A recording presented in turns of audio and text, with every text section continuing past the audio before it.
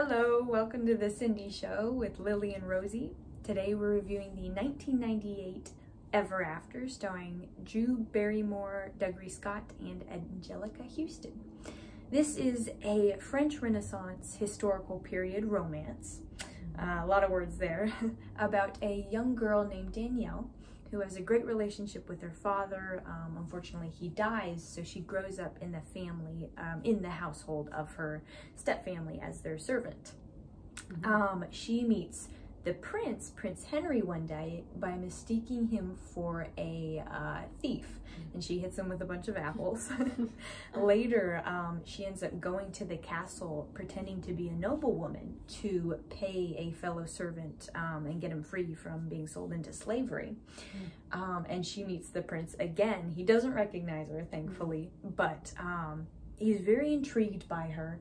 And they keep meeting up and seeing each other, and then they end up spending time together with her still pretending to be a noblewoman, and they start to fall for one another. This movie had a lot of historical references, and one of them was the fairy godmother figure. Yes, so Leonardo da Vinci was the fairy godmother figure, which is very fun. Yeah. He is kind of laced throughout the story. They kind of combine his character with the plot. And during part of the movie, the prince helps him recover his painting, which happens to be of the Mona Lisa. And that's pretty funny. He claimed it was his life, and so the prince went and rescued it because someone was trying to steal it. And so that started the relationship between Da Vinci and the prince, which was kind of cool. Towards the end, it's Da Vinci that ends up saving the day for Danielle and providing her with the amazing wings for her dress at the ball.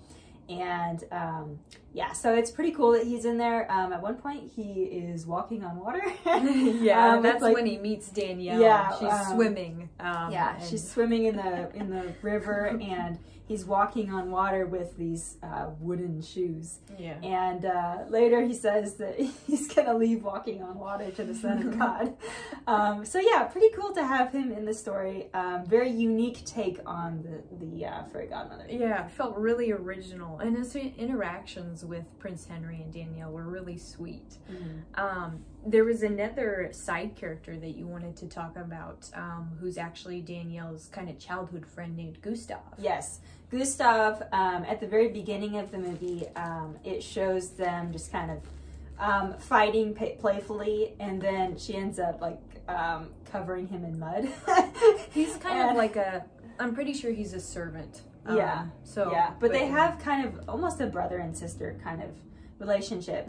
And throughout the movie, he helps her out because he goes to find Da Vinci when she gets locked in her in the house by the stepmother. So that plays a big part, and it's just cool to see a side character that has a good connection with Danielle, and that was cool. Yeah, this movie, part of the reason why I liked it so much is it had a really good message for both Danielle and Prince Henry. Danielle, by the end, she ends up standing up for herself. It's interesting, at the start of the movie, she saves a fellow servant from being sold into slavery. Then at the end of the movie, she's sold into slavery and she saves herself. So that was really cool. And then Prince Henry, kind of similar to the 2004 Ella Enchanted, he really takes his title for granted, and he doesn't realize the difference, the positive difference he can make in the world. And by the end, Danielle helps him realize, wow, I can really make a really good difference for the people around me. Which I liked. It was a really good message. Another similarity to the Ella Enchanted 2004 is the first kiss scene between Prince Henry and Danielle is The El Enchanted first kiss scene is so similar. I'm pretty sure they knew what they're doing and they're kind of trying to pay tribute to Ever After, because they're like by a fire. And yeah, that was kind of a fun connection. Very similar freeze frames for those. Yeah. I really liked when Danielle saved the her fellow servant from slavery. She frees him and then walks back home with him, and his wife and another servant just come running, and it's just this very heartwarming, touching scene where they all have a reunion. It's one of my favorite scenes because it makes sense why she would stay at her stepfamily's home and be their servant, because her family is there. It's not her stepfamily, it's the fellow servants. Their interactions, I was tearing up actually in that scene, because it was like, oh. Yeah, I always tear up. Yeah. The stepmother and Marguerite, stepsister. Yes, they do a really good job of being bad. There's one part that's like the worst thing that Marguerite does. She throws Danielle's book, Utopia, that her father gave her. It was the last book that her father gave her before he died. Marguerite throws it in the fire. Yeah. And she's actually trying to make Danielle choose between her mother's shoes and the book. And then Danielle chooses the book and gives her the shoes, but then Marguerite throws the book in the fire. Yeah. And so that was really sad. It's, it's heart-wrenching. This movie, it's PG-13. Yeah. Because it's got a few thematic elements, like kind of following that scene, and then kind of the ending, how she gets sold into slavery. It's got more mature themes than most Cinderella movies. But yeah, one character that we also liked that was kind of original is there was a one of the stepsisters named Jacqueline is actually good. She actually kind of cares about Danielle. Yeah, so there's one point when Danielle got whipped, which again, you know, they don't show, but they kind of show the after effect. Yeah, so another, you know, it's very mature themes. Yeah. But Jacqueline helps her recover from the whipping and says that that Marguerite should have never said that that Danielle's mother is dead. Because what ended up happening, like why Danielle got whipped, is because she punched Marguerite. Marguerite was being a jerk, like she is throughout most of the film. She's horrible, and she's good at it. But yeah, Danielle punches her for saying something very rude about her mother. Very much deserved. So satisfying to just deck her out. So Jacqueline is like, I don't know if I've ever seen, or I'll never forget how her head went over her heels like that. There were some satisfying moments like that you don't always see in some Cinderella movies. Like the evil, the stepmother and that evil stepsister. By the end, at the end of the movie, they have to live as servants. They're stripped of their titles, which was satisfying to see. Very satisfying. Oh, it was good. You don't always get that. I don't know, I liked so many things about this movie. There was so many things to talk about, like the music, the set, the castles, those were awesome to see. The costumes were great. Like you mentioned, the dress that she wore to the ball. One thing I noticed that was another similarity to the, or for the 2004 Cinderella story, at the end of the movie, same as that one, Prince Henry actually rejects Danielle when her identity is revealed against her will. Her stepmother reveals who she is at the ball, and Prince Henry ends up rejecting her, and she runs away, which is very similar to what happened in the 2004 A Cinderella Story, where Sam's identity is revealed against her will, and yeah, she's rejected. But yeah, kind of an interesting similarity to that. One scene we really liked was at one point Danielle saves Prince Henry. Yes, yeah. So there's a point when their wagon breaks down.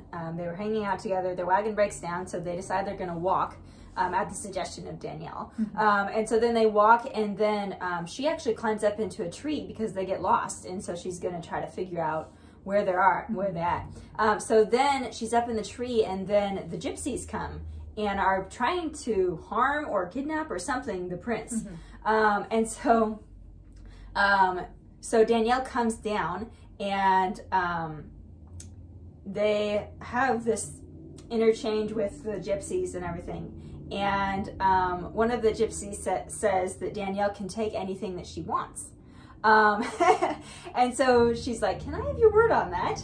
And then the gypsy's like, on my word as a gypsy, anything you can carry. Yep. So then she carries Prince Henry away. She walks up to him, and he's just kind of looking at her like, okay. And then she like bends down, and fireman carries him away. Yeah, which we were talking about. She must have had help, you know. Like, there's no way. He's a big guy. Yeah, and they're doing multiple takes of that. I'm sure they had a whole setup because he's a lot bigger than her. Yeah. And they had to, I think she probably would have injured her back if she actually like had lifted up the actor like 20 times for a take like that. Yeah, but Danielle had a lot of spirit and a lot of character in this, and that's part of what makes the movie so good, is just the fact that she's such a strong character, such a strong personality. Yeah. And one of my favorite scenes is when she's hanging out with Prince Henry, and they go to the library,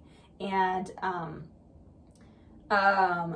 Prince Henry is kind of like looking serious and like, you know, and then he says something like that she has more conviction from one memory than he does in his entire being or something like that. So he's very impressed by her and just her amazing personality and her strong conviction in who she is and what she believes. Yeah, she challenges him, which is so good, and it's I don't know, it's so accurate. It feels so authentic because we meet people in life and they challenge us. They challenge what we believe. And sometimes we meet someone and just kind of what they believe is a wake-up call for us, like it is for him. I loved that. Yeah. It's this movie is such a good romance too. We were kind of talking about how the 2015 version, which we gave a 10 out of 10 score, is so beautiful because the colors, the magic, the dress, the ball, everything is very magical. But in my opinion, this one surpasses that one because this one is so real and authentic. There's so much depth to the characters and their growth and their lives. There's so much detail to them. And I love that. Yeah. It feels like it could have actually happened. Like, it feels like a historical romance and they were really trying for that really hard. You know? But yeah, the 2015 Cinderella is very cookie cutter Cinderella story, and they added a lot of magic and fantasy to it, which makes it special and it stands on its own. But this one has a different feel to it. It's very real, authentic, and we like it a lot better. Yeah, it made me tear up. It made me laugh many times. It was also very serious, and it had good messages. Yeah. And this one is from 1998, so this is an older film. But tried and true, still good. It's so good. So yeah, we talked about it, and we are going to give Ever After a 10. Like the 2015 Cinderella, but yeah, in my opinion, it surpasses that one. It's like 11. 11, yeah. If it went up, this is the top of our list. Like there are no other movies out there, Cinderella adaptations, that we like better than this. So they have yet to make something to surpass this. I honestly don't think they will. I think this is I don't even know what they would change to make it better. Yeah. It's honestly one of my favorite movies of all time. Yeah. Yeah, it's really good. All right, guys. Well, thanks for joining us, and join us next time for the next review. Yeah, like, comment, and subscribe, and let us know what movie, what Cinderella movie adaptation you would like us to watch and review next. All right. Bye. No, too small. Needs to draw some attention.